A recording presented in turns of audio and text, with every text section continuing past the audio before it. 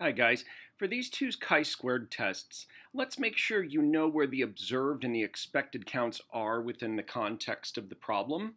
So if you haven't taken the time to read this question yet, read the backstory, read the stem of the question, take a look at the data. I would read both parts of the question. Part B is review, error types.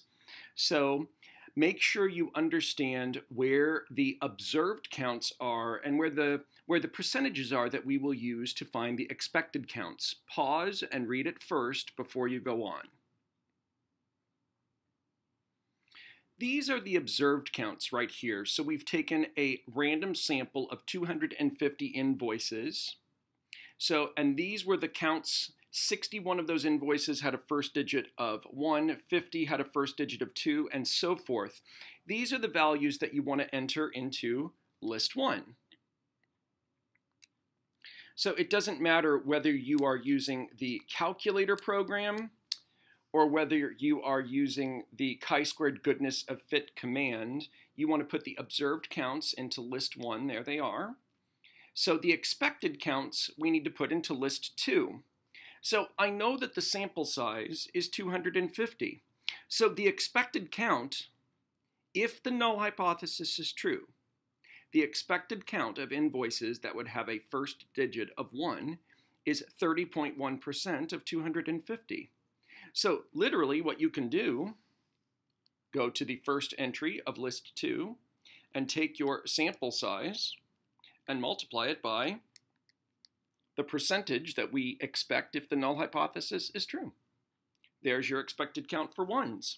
For 2s, Benford's law suggests that 17.6% of invoices will have a first digit of 2, so take your 250 times 17.6. So you need to do this for all 9 of the possible first digits. Then you will have your observed counts in list 1. You'll have your expected counts in list 2. And in order to complete the question then, you can either, under stats, you can go to test, and you can do the chi-squared GOF test. That stands for chi-squared goodness of fit test. So you might also, depending on the type of calculator you have, you could also use the chi-square program. So either way, you have to make sure your observed counts are in list 1 and the expected counts are in list 2. So for the other question, that's question number 11. I would do that one and check your answers. That's an odd one. So the other question is number 18. So this time, these are the observed counts, the frequencies of these different types: 926, 288, 293, 104. Again, same thing. If you haven't taken the time to read this context, please pause the video, read the context, and then restart the video, and we'll talk about the way in order to find your expected counts. So very important. The rest of the problem is at the top of the page. So there's the rest of the problem up there at the top of the page. But here's what you need to use in order to get your observed and expected counts. So pause and read it, and then come back to it. So we wish to investigate whether the following frequencies are consistent with genetic laws, which state that the phenotypes should occur in the ratio of 9 to 3 to 3 to 1. So notice 9 plus 3 plus 3 plus 1, that adds up to 16 parts. So the first phenotype here, tall cut, that frequency is 926. So these values, the 926, the 288, the 293, the 104, those should go in as your observed counts. Here we go. I will enter those in as my observed counts, the 926, the 288, the 293, and the 104. There are the observed counts.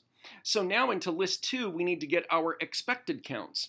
So for tall cut, the ratio is 9 to 3 to 3 to 1, but that's a total of 9 plus 3 plus 3 plus 1. That's a total of 16 parts.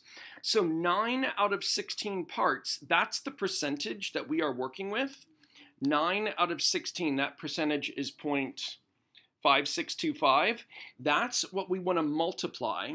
That's what we want to multiply our total, if you will, sample size by in order to figure out how many would be the tall cut phenotype. So I suppose we do need to know the total. So the 926 plus the 288 plus the 293 plus the 104, that total comes out to be 1,611. So here's the way I would do it. Into my expected counts, I'm going to take the 1,611